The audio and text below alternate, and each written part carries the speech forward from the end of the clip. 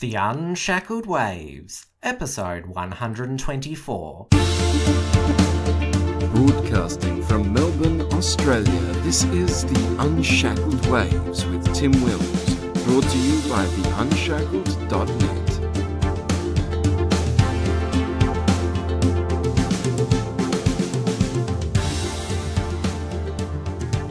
Hello everyone, great to have your company.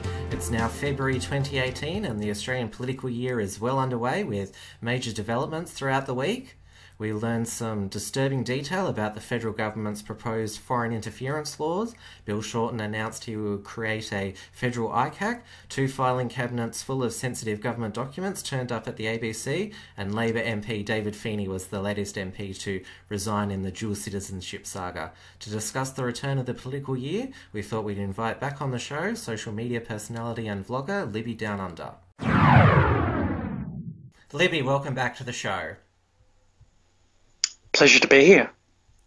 Now, we know that it's the end of summer, just not because the weather's started to cool down a bit, because Australian politics is also back, and it was a big news week. We'll start in chronological order. The first announcement of the week was the foreign interference laws. The draft was released. Now, they're to crack down on foreign influence in Australia, namely from China, because obviously we saw the Sam Destiari scandal last year, where he was appeared to be an agent of the Chinese, which of course led to his resignation. But on closer inspection, these foreign interference laws, they do place quite draconian regulations on political advocacy groups. Any donation which is to an organisation which engages in political advocacy, if it's over $250 a year, will require a statutory declaration, which is you have to go to a justice of the peace to get that down at the police station during hours which they're then. So it's not an easy task, and it applies to any group spending more than $100,000 on potential election issues. So it's really going to have an effect on any group that, or charity that has commentary which has a slight political bent. So, I mean, the details, we've yet to see all the details come out, but in the fullness of time, we'll see them. And by the looks of it, I mean, without, it's all we can do is speculate as much as we can for the time being. Of course, when the government introduce more legislation, new legislation, Sam Destiari, he did something, or he was being a problem child. So therefore, let's try to solve government problems with more so-called government solutions. And whilst we haven't seen the legislation, so far it isn't looking good. And this is just a classic case of government trying to solve issues that started within itself, but potentially could have unintended consequences, thereby contributing to the growth of government. I see this just another classic case of government growth, not necessarily to the benefit of the Australian people. The details are sketchy, and it's not necessarily just because the legislation, we haven't seen the bill go through Parliament yet, but by nature, when you try to legislate a problem that's inherent of government, then, whilst we haven't seen the legislation yet, it'll probably, when we see the details, it'll probably be less than ideal, and it will have more or less unintended consequences. It's just history repeating itself, but no real surprises. From what I've seen, the media reports, the thing that jumped out at me the most, and I'll just quote from it. So in one of the media reports I read, it would be a criminal offence to receive classified information without authorisation. And up until now, it's only been a crime to share that information. Now, of course, you get a piece of sensitive information and it looks like you shouldn't have received it. Obviously, common sense says don't share it. If that media report is to be believed, I mean, who's to say someone's got something against me and they're willing to risk themselves by sending sensitive information to me, thereby I get caught up in these new foreign interference laws and all of a sudden I'm branded a criminal. So my question in that instance is, if that's how the legislation is going to pan out, how is that fair to me? I mean, that's probably far-fetched, but I mean, when they came up with the Racial Discrimination Act in 1975 and they had Section 18C, the intent was good. The intent was, well, we don't want people's feelings to be hurt. Now, we saw what came out of the QUT case under Section 18C. Again, a classic case of government trying to legislate a problem, and falling out of that is unintended consequences, e.g. the QUT case. So, again, I see parallels here. If this legislation, regardless of what the details are, I'd imagine that there will be parallels from a unintended consequences point of view. Well, going back to the foreign donation laws, which is part of this legislation, it is clear that the government is motivated in part to, get organisations it doesn't like, such as Get Up, who, have been very successful in defeating Conservative candidates at elections. And I'm of the opinion, if you don't like what Get Up does, then, better get out and campaign better yourself. And it's also interesting that the Institute of Public Affairs, the free market think tank in Melbourne, who, they're quite close to the Liberal Party, they also oppose these new laws, even though they themselves may be exempt from them as an academic organisation. But of course, the legislation it's drafted so ambiguously that we don't know, and also news media is also exempt. So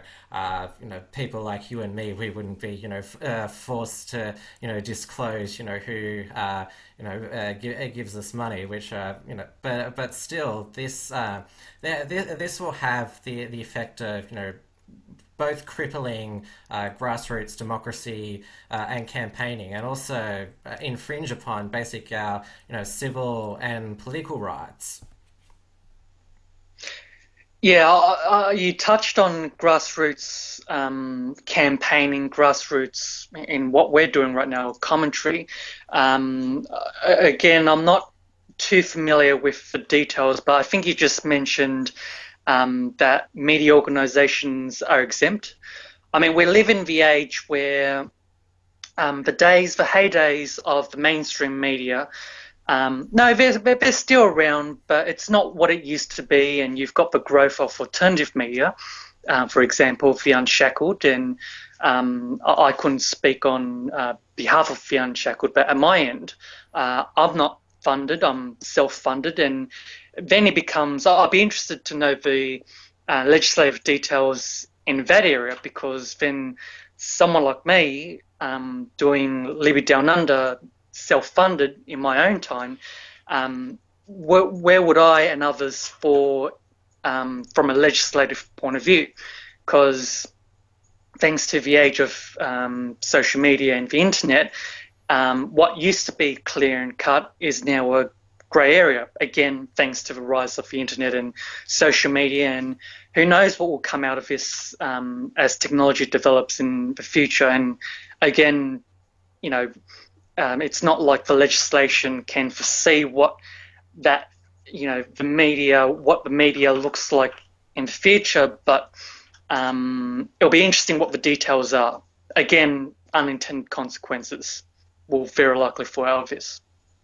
And of course, the overall question is: do we really need such foreign interference laws? Because I'd say we already live in a day and age when both the government and the public are very suspicious of foreign influences in our democracy and government, and the government's using the example of Sam Dastyari. This is why we need these laws, but of course Sam Dastyari was found out, and he's now out of the parliament. So the system already weeds out these people, and do we really need to basically limit or put stricter controls on the workings of democracy to make sure that we can 100% wipe out? Because what is foreign interference? It's when it's a direct foreign government that's trying to influence an Australian decision. Like I don't think just because say some money from a group overseas ends up in Australia, that's not, they're not acting on behalf of a foreign agent. It's just for example, if they're a charity, that's just part of their charitable business to give money to an organization in another country. But if they have a hint of advocacy in what they do, then they could fall afoul of these laws. Yeah, look, if you go back to 2016, Cory Bernardi had called out on Sam Dastyari, and about 1 year later, it turned out that there were good reasons to suspect what, he's now Mr. Dastyari, not Senator Dastyari, but again, it proves your point that in a free market of ideas, in a democracy where people can speak freely, and therefore people, there aren't generally unreasonable restrictions on criticism and scrutiny of especially public figures, these things pan out like they do in any free market situation. So, I mean, I take your point. The free market of ideas, the free market of criticism, scrutiny, speech in a democracy. We didn't have foreign interference laws in the last few years, and eventually Mr. Dastyari, he was found out, he was caught out on it, and he eventually resigned. So perhaps the system already does its job, and therefore, again, interesting to see what the legislative details will be, but what value it will add to the free market of ideas, to democracy, I doubt it will add much value at all.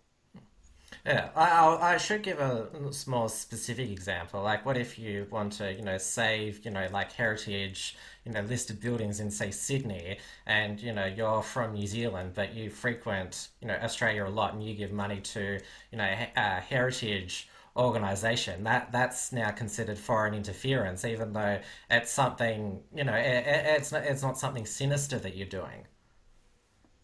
No, and obviously we live in the age of globalization, and I think sometimes in discourse there's a tendency to conflate globalization with globalism. Of course, we should be wary of globalism, and some of the folks pushing for, some folks on the globalism brigade, the agendas that they're pushing for certainly should be up for scrutiny.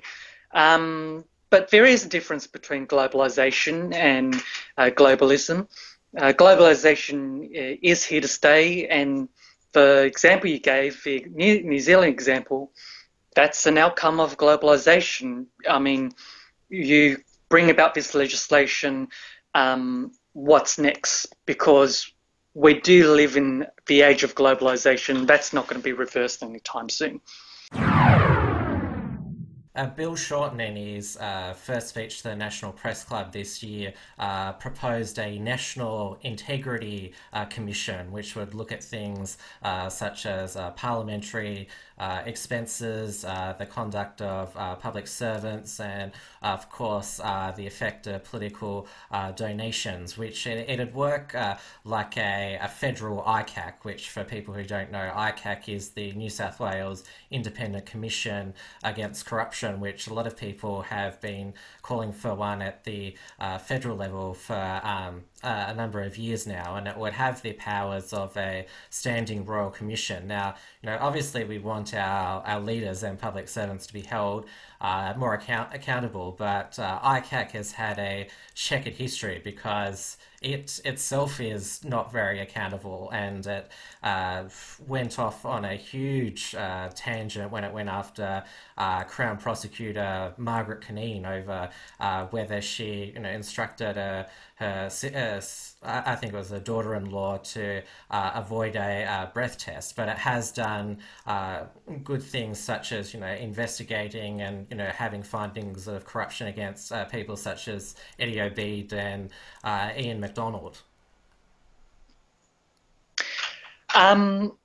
Look, yep, I'm aware that there's been calls for a federal ICAC for years, and whilst I've always been tempted to be inclined to support the idea of a federal ICAC, one, I mean, like you've just pointed out, one, as we've seen in New South Wales, mixed results. That doesn't mean it's been all bad or mostly bad, but it has been a mixed result.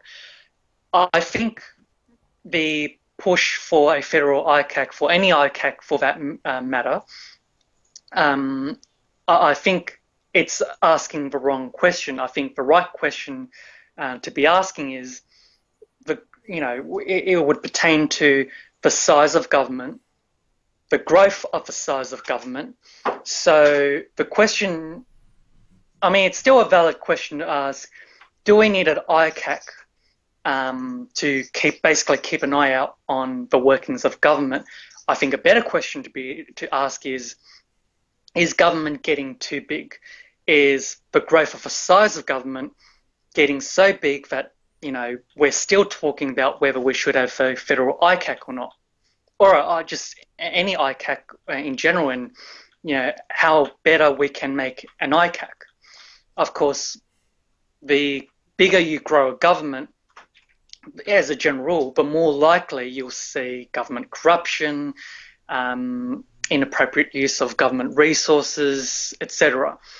So if we must have a federal ICAC to do the good that it can do from a corruption point of view in government, I would somewhat be inclined to support that, but I would ask the question at the same time. We really do need to ask the question at the same time, has government gotten too big? Has the growth of the size of government gotten too big that that's something else we need to look at? Because if we don't look at that, a federal ICAC then just becomes a Band-Aid solution.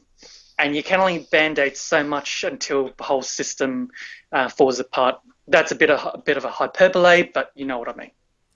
Well, the argument against ICAC has been that it operates as a star chamber and becomes a organisation which engages in witch hunts, and if you're called before ICAC, you're already presumed to do something wrong, because it drags in not just government people but also businesses that deal with government, and so it can really damage your business reputation, and you have no recourse against that, even if you're cleared by ICAC in the end. As the expression goes, the process is the punishment. So there is, and I'm skeptical of royal commissions period, because this National Integrity Commission and any Royal Commission, it can't bring charges against people. It compel people to give evidence and make findings and recommendations, but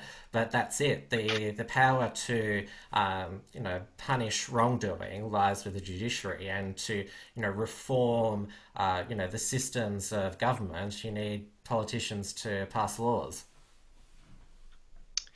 Yeah, so I would be more supportive of, I mean, if I had to choose between a federal ICAC and royal commissions, I would be more supportive of royal commissions, because royal commissions, historically, they've also been subject to similar criticism to what you've said, the trial by media kind of concerns that you've just raised. Royal commissions, which are called every now and then, if they're every now and then subject to that criticism, I mean, it's an indicator that perhaps if we're going to have a federal ICAC, we need to think very carefully how it's structured.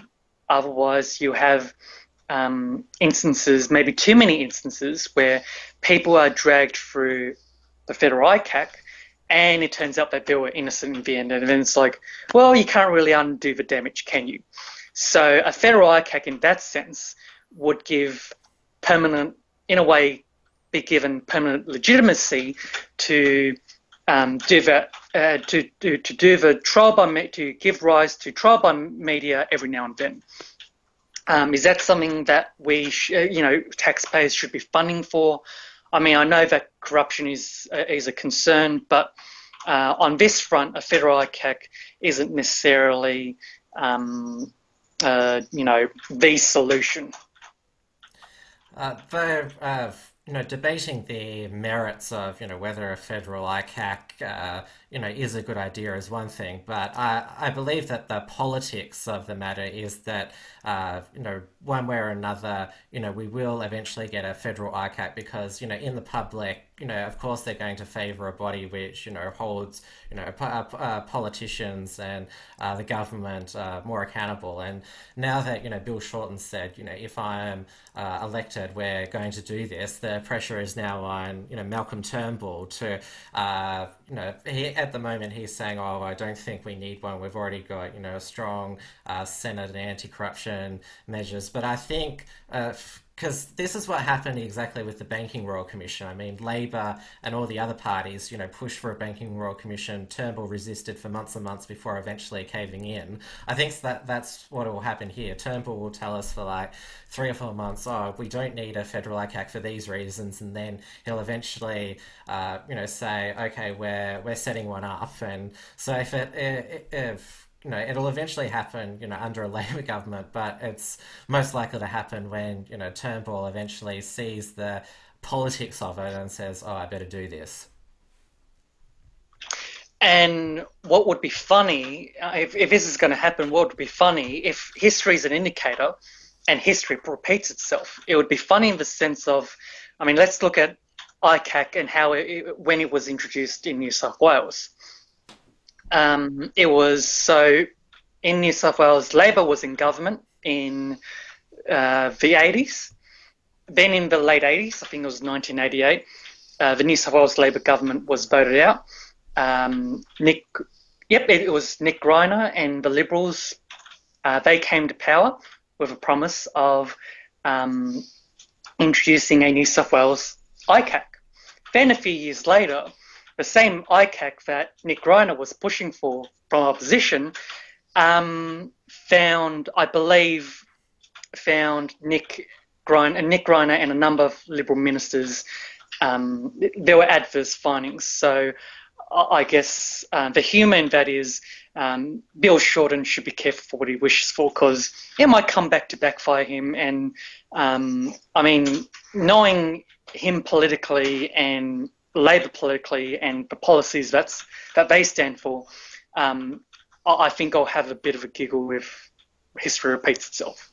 Yeah, that's what a lot of people have been saying, that Bill Shorten and integrity in the same sentence, it doesn't go well together. And as people say, history tends to repeat itself. So again, I would suggest he be careful. He be careful of what he wishes for. The humorous political story of the week, well, you can look at it as humorous, but also sad, was that it turned out the ABC released a series of cabinet leaks at the beginning of the week from the Abbott government, and people are saying, where's these leaks coming from? Is it coming from, Turnbull? Is the Liberal Party going through another, period of destroying itself? But it turned out that these leaks actually came from two locked filing cabinets that were full of confidential government documents that were sold for small change at an op shop in Canberra because they couldn't find the keys to it. So these two filing cabinets were bought full, and they sat idle for a number of months until someone attacked them with a drill and found all these, the hidden secrets of Australia, and they ended up in the hands of the ABC, who on the Wednesday eventually fessed up and say, hey, this is where this information is coming from, and they established a whole section of their website dedicated to these documents called the Cabinet Files, and it didn't just include information about the Abbott government, that they considered cutting off welfare to those under 30s, that Scott Morrison wanted to slow down asylum seeker applications. They also contain information about the Rudd-Gillard governments, that Rudd was warned about the home insulation program before it started killing people, and even went all the way back to the Howard government about they wanted to take the right to silence away from terror suspects. And everyone just couldn't believe it that a government department, we learned it came from the Prime Minister, Department of Prime Minister and Cabinet, that they didn't bother to check that these cabinets were empty before they flogged them off to an op shop. And look, this comes down to human error. I'm not trying to say that there weren't any wrongdoing, but these things happen. Hopefully they don't happen too often. In the age of information technology, you would hope that, we're talking about government, we're talking about a bureaucracy that may still have a tendency to latch on to the workings to do, the workings that are paper-based in the digital age. And, hopefully this isn't going to be common occurrence in future, because hopefully whatever processes that are in government, whatever paper-based processes are left, that they are discarded at some point shortly, and we can welcome the bureaucracy, we can welcome government into the 21st century, because that's how you avoid these instances where you print stuff out on paper, lock it up, and, well, okay, we don't know the key for it, so off it goes on its merry way. Whereas if these cabinet files, if they were, viewed digitally and kept digitally, it'd be much easier to manage, to avoid any security risks from that point of view. So, yep, it's funny. It's not too much of a surprise. It would be more of a surprise in future if it happened again, because you look at the private sector. Certainly, they're up there getting on with it with the digital age, and if it wasn't the cabinet, if it was some other institution, the private sector, chances of something like this happening much lower.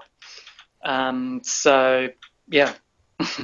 A lot of journalists have commented throughout the week that actually, government ministers, staffers, other public servants, is actually quite a common occurrence for them to leave, sensitive documents lying around. And a lot of, leaks that come out of government, they're not, carefully orchestrated by someone's political enemies. They're actually someone, left it on the, coffee table at the Canberra cafe, which Yeah, this is another demonstration of just how incompetent our governments can be at times, and what's also been I've heard quite a few commentators discuss this. Probably Andrew Bolt's been the strongest voice that was irresponsible of the ABC to publish them, given that they were documents which belong to the federal government, and that they could have reported on. We found these documents, but not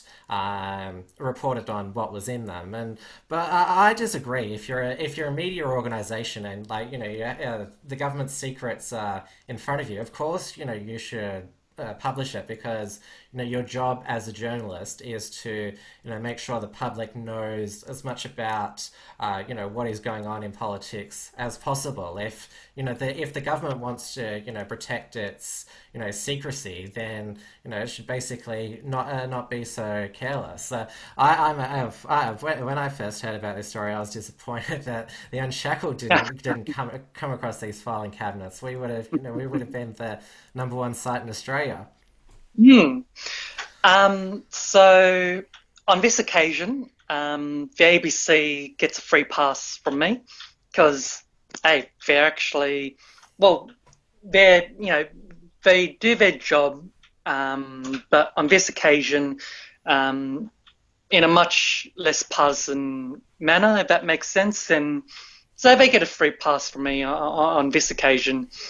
Did something a bit more useful than what they usually do. So on that point, I disagree with Andrew Bolt.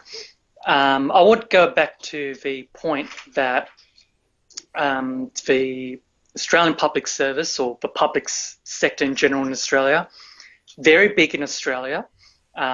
It's a big employer. It doesn't matter if it's local, state or federal. And, with very big organisations where you've got a lot of hierarchy going on, given what we know of human nature, this is meant to happen. I should rephrase that. It's not surprised that something like this has happened. And again, it goes back to the thematic question that I keep bringing up, the size of government. Has government gotten a bit too big? Is it too big that we're getting these unintended consequences? And the cabinet file has been leaked. It's just another unintended consequence, I guess, of big government, so to speak.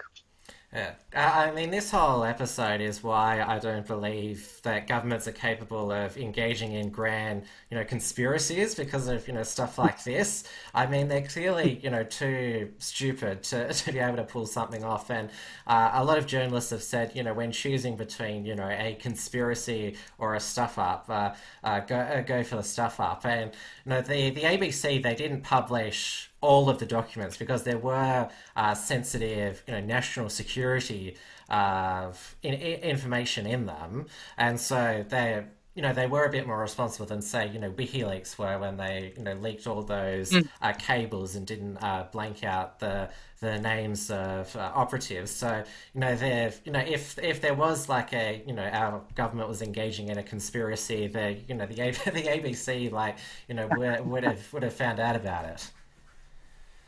And again, to the ABC's credit, you look at the stuff that they released to the public.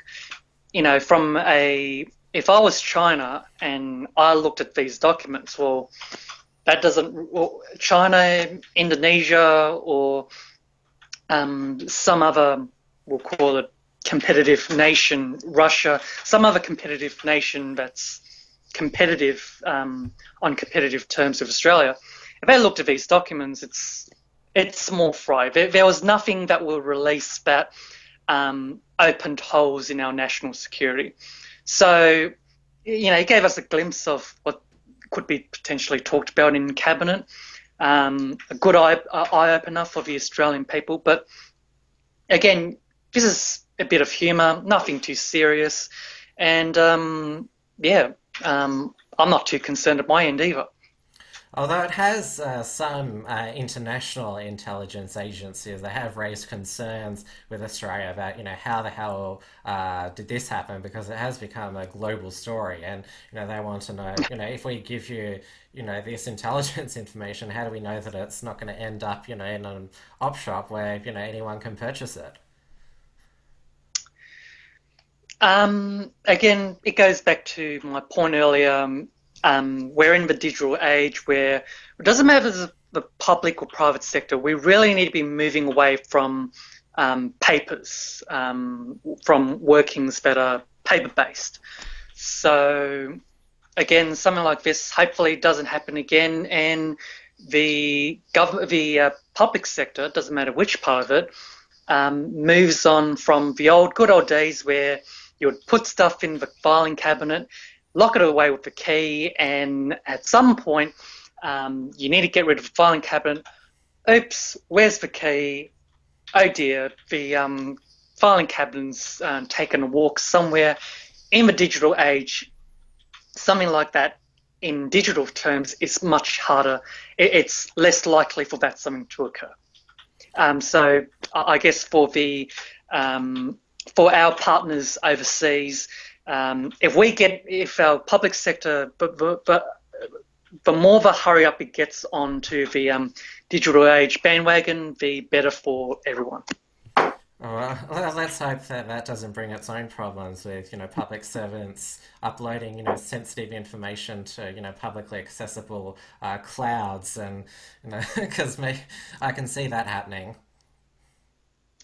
And again, it falls back on the public sector, the government on the day, on ensuring that government agencies that are handling sensitive information, they do have the ICT infrastructure to protect sensitive information, national security information.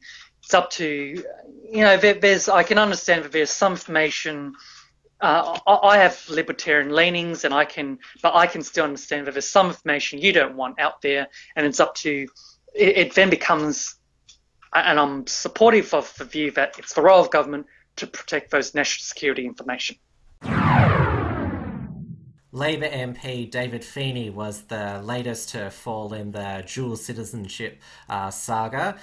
He claimed that he'd renounced his British and Irish citizenship back in 2007 when he ran for the Senate, but he couldn't find the paperwork, and so I've dubbed him Forgetful Feeney. And so obviously the High Court, doesn't look, fondly upon it. Was called, the dog ate my homework excuse, and the UK government had no record of him renouncing his citizenship, so the writing was on the wall, so he's resigned. But there's now a by-election in his seat of Batman, which is located in inner Melbourne, which is becoming Greens territory. Now, Feeney is not contesting this by-election, basically because Bill Shorten and the other Labor factional people lost patience with him, because forgetting his paperwork wasn't the only thing that he forgot last election. He forgot that he had a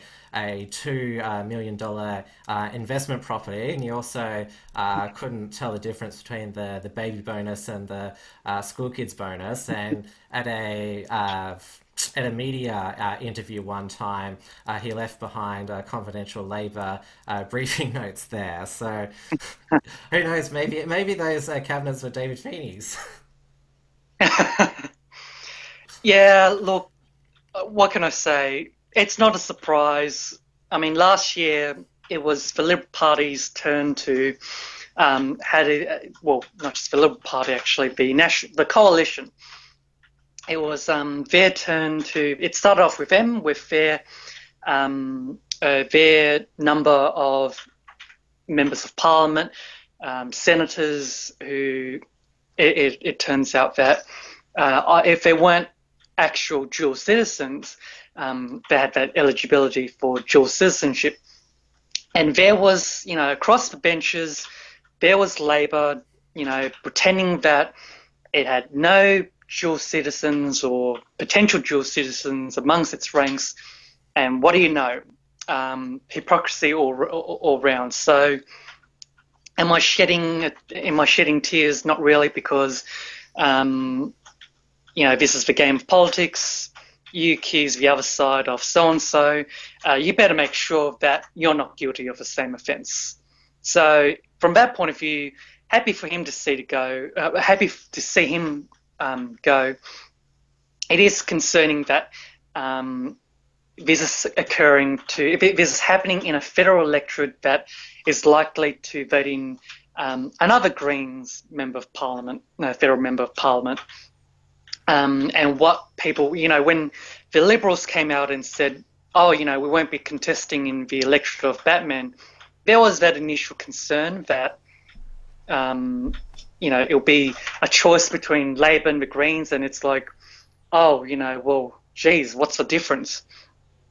We only heard very recently that Corey Bernardi has put it out there, the Australian Conservatives' intent to field an Australian Conservatives candidate. Now, whilst I presume that for folks in Batman, they may not have heard, I'm sure there'll be at least some folks in Batman that haven't heard of the Australian Conservatives before and may not be fully aware politically, philosophically, where the Australian Conservatives sit. But hopefully the Australian Conservatives fields a good candidate, a candidate that's willing to hit the pavement running, get the profile out there, and let the people of Batman know that, okay, the Liberals aren't running, but there is, as the motto of the Australian Conservatives go, there is a better way, and in this case, there is a better way for the people of the electorate of Batman. And in this by-election, Labor is going as far to the left as they can possibly get away with. They've chosen Ged Kearney, who's the ACTU president, as their candidate, obviously going for the star power that a candidate like that brings. And already Labor's reversed its position federal position on the Adani coal mine, saying that they, now want to, revoke their license. I'm not sure how a coal mine up in North Queensland is relevant to the people living in inner Melbourne, and the Greens, they're also trying to see how far they can push left Labor, because they came up with, a blatantly socialist policy to basically renationalise Victoria's electricity network. And so here we see the continuation of, you've got the Liberals who are now Labor light, or some folks I've heard have come up with the name Laborals, which is a portmanteau between Liberal and Labor. So you've got the Liberals who are now Labor light, and now you've got Labor who's now Greens light. So what is the difference? I'm tempted to just put all three in the category of the regressive left. And in regressive left, you've got the Liberals to a bit more further to the right, and you've got the Greens in a position on that spectrum that would make Stalin, that would make Mao, that would make Marx, that would make Lenin and Trotsky very proud. And unfortunately, that is the state of the general state of affairs of Australian politics. And it'll be embarrassing for Shorten if they lose this seat of Batman, because Labor's been in the ascendancy for the past year, and if they go backwards in their numbers in Parliament, then people in Labor and the cheerleaders and the media and commentariat will start to question can Shorten, is he the man to get Labor back into government, because he still isn't well liked. I mean, Malcolm Turnbull is still preferred Prime Minister, and of course, as this whole episode has shown, he told us Labor's vetting process was thorough. He's being shown to be a liar once again. And so, as I was saying earlier, it was the coalition's turn last year. It's now this might be the year that it's Labor's turn to have its numbers of senators and MPs who turn out to be dual citizens or eligible dual citizens.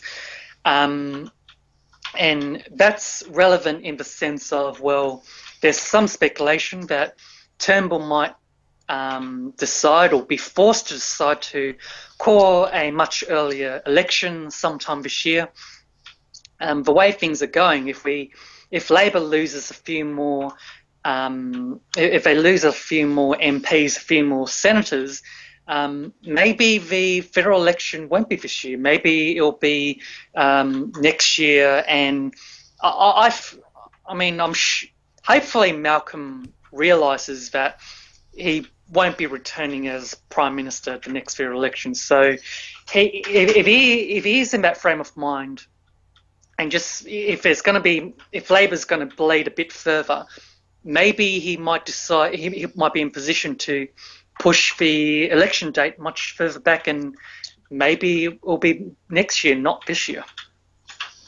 Oh, well, it looks like it's going to be another tumultuous political year, and of course, Parliament is back this week, which means that who knows what new drama will unfold. But I'd like to thank you again, Libby, for joining me this week to discuss Australian politics, and we'll have you back on the show again soon.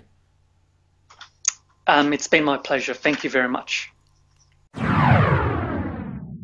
Alright everybody, that's the show for today. A reminder about our next upcoming event. We'll be present at Protect Victoria's rally, calling on the state government to take stronger action on the state's African youth gang crime wave. It is on Sunday the 11th of February at 1 p.m. on the steps of Victoria's Parliament. So if you're concerned about this issue, then make your way to Melbourne to show your support. Also, the Unshackled will be present at the Free Speech Rally hosted by the newly formed Australian Freedom of Speech Movement, which will be held in Melbourne at the new location, also at Victoria's Parliament House on Saturday, February 24th at 1 p.m. It aims to take a stand against the stifling of free speech in Australia, both in our laws and through political correctness, so I hope many of you can make it to that as well. Also, don't forget our friend Dave Pallel from Church and State is holding his first major event, the Church and State Summit 2018 on the 23rd to 24th of February in Brisbane, which will feature many high-profile speakers, including Margaret Court and former Deputy Prime Minister John Anderson. So thanks once again for your company, and we'll see you next time. Thanks for tuning in to the Unshackled Waves. Please visit theunshackledwaves.net for all the ways to subscribe and follow the show. Don't forget to pick up your free ebook at theunshackledbattlefield.net and keep checking out theunshackled.net for all the latest news and commentary.